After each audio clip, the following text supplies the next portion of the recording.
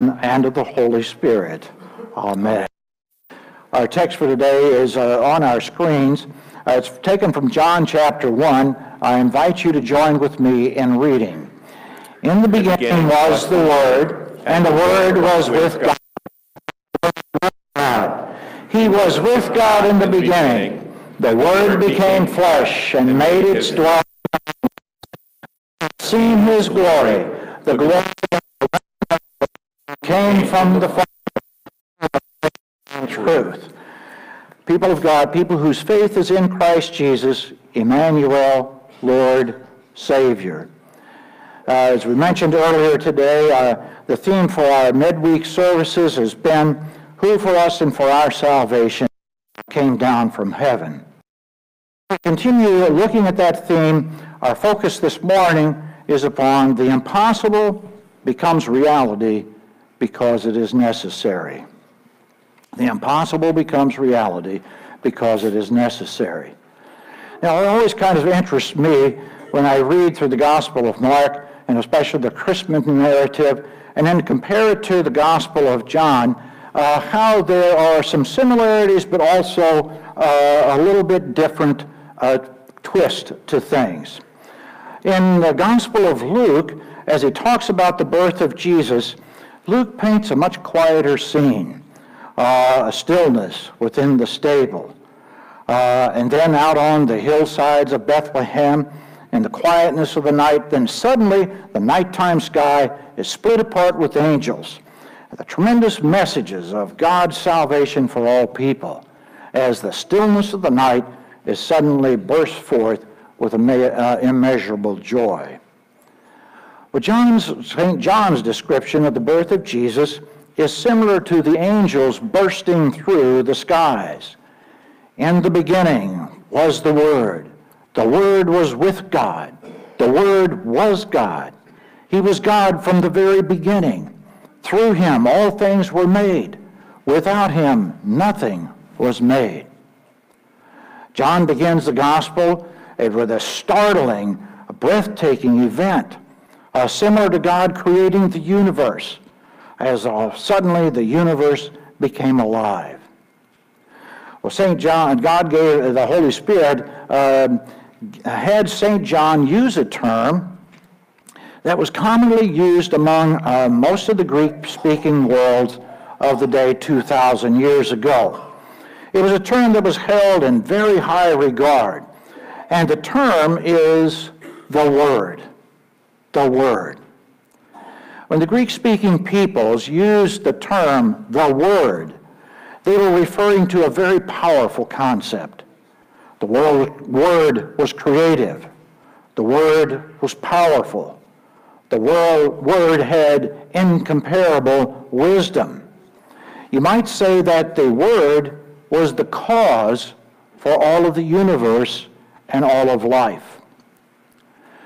But the Greek-speaking people had a problem. For them, the Word was an impersonal force, some kind of power, kind of like the force of gravity. In some ways, it's very similar to the Star Wars type of thinking. The Force be with you, you know. And it's a kind of New Age concept of saying that when all the planets get lined up in just exactly the right order, then there's a special force or a power that will be made available to you as long as you line up with that force. The problem is I can never figure out where I'm supposed to be standing in order to line up with that force. But it was an impersonal force, an impersonal power.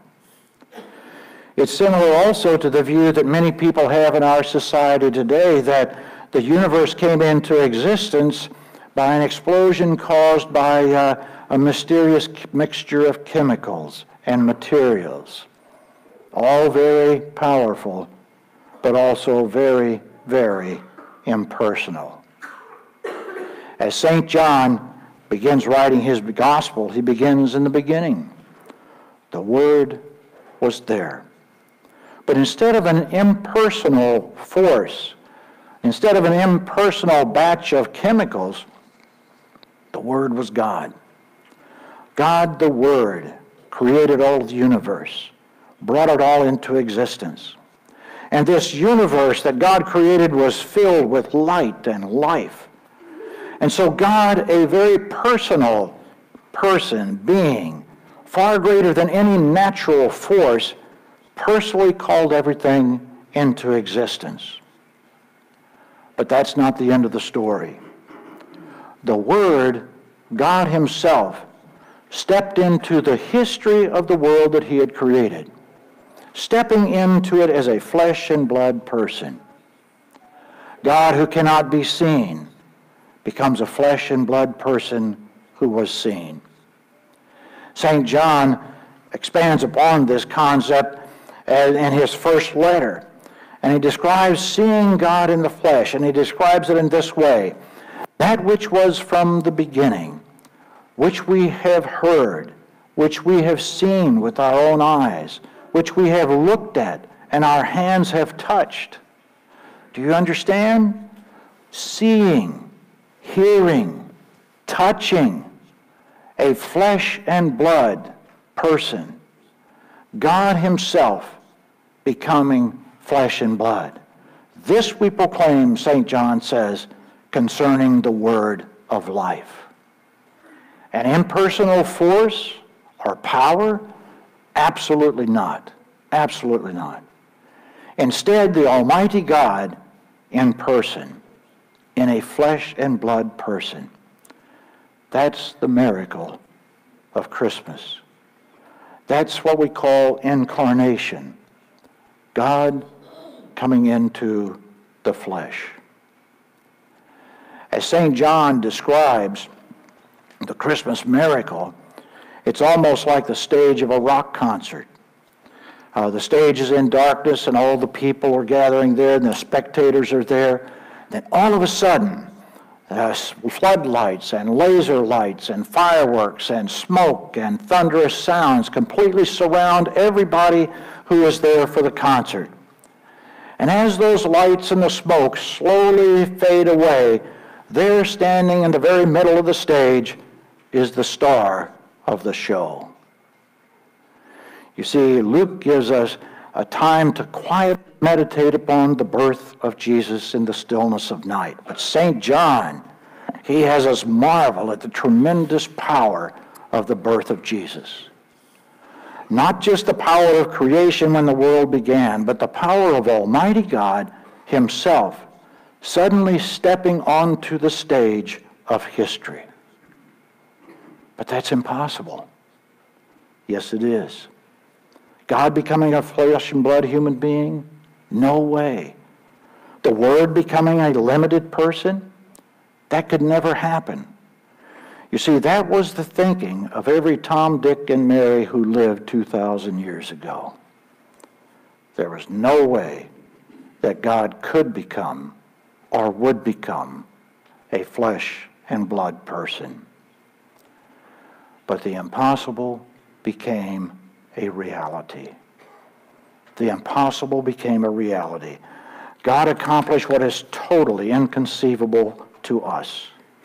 The impossible becomes a reality because it was necessary. For as St. John also tells us, that in Jesus we see not only the glory of God, we also see His grace and truth. Grace and truth identify why this impossibility needed to become a reality. The truth is that even though God created us in His glorious image, and even though He filled us with life and all kinds of blessings, we've broken that image. We have lost His glory. As sinners, we need forgiveness. As sinful people, we need rescue from the power of death. A family was having their family devotions one evening, and they were talking about the things that they were thankful for that day. And one of the girls whose chore it was to take the trash out every week and then bring it in, the trash cart in afterwards, she said she was thankful for the people who picked up the trash. And then she continued saying, can you imagine what our house would look like if there was no way to get rid of the garbage. As bad as it would be to have our house filled with garbage, imagine how devastating it is and our lives would remain packed full of our sins. The reality is, we need forgiveness. We need forgiveness. We need to have a way that our sins can be removed and taken away. Of course, there are those in our society today who try to ignore their sin or claim that their sin doesn't exist. They refuse to admit that they do any wrong, or if they do make mistakes, it's no big deal. They're kind of like the hoarder who is fine with piles of trash all around the house as long as they can navigate their way through all the clutter and the debris. Everything is fine with them. But they simply do not realize how confining all this trash is, how it limits their lives. God, the Word, the Almighty One, makes the impossible become a reality. That is, as Almighty God, He becomes a flesh and blood human being. He does the impossible because it was necessary. It was necessary for us. God definitely knows how our sin chokes our lives and chokes the life out of us. He knows that our sin covers our lives with darkness and despair. And that's why He became a flesh and blood human being, to suffer, to die, to provide the forgiveness so that our sins and our darkness can be removed, so the light of His grace and His truth and His mercy may fill our lives. God made the impossible become a reality because it was necessary. It was a terrible, miserable, wintry day, freezing rain turning to ice. The worker who was driving the garbage truck had to stop at every trash cart, get out of his truck, go to the cart, load it up into the back of the truck. And as the rain came down and his coat was wet and frozen, a man was bringing his trash cart out to the curb just as the garbage truck drove up, and the man commented to the workers, "What a lousy day to have to be working outside." The worker simply replied, "It needs to be done. Somebody's got to do it. It's my job to get it done. It's my job to get it done." There was another day of terrible weather. Storm clouds blocked out the sun. Severe and menacing darkness covered the landscape, lightning, thunder, an earthquake. And out of the darkness, one piercing cry: "It is finished. It is finished. The job is done." Forgiveness now is available for all people. Forgiveness now is available for you and me. Forgiveness that removes the garbage of our sin. Somebody had to do it. Somebody had to do it. But there was only one who could truly accomplish it.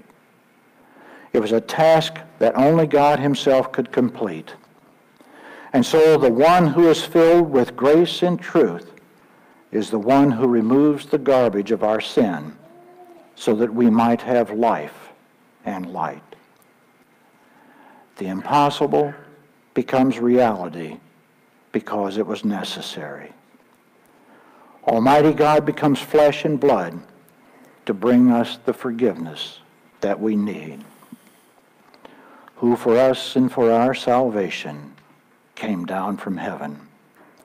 The Word who created all the universe became flesh to dwell among us with His grace and truth.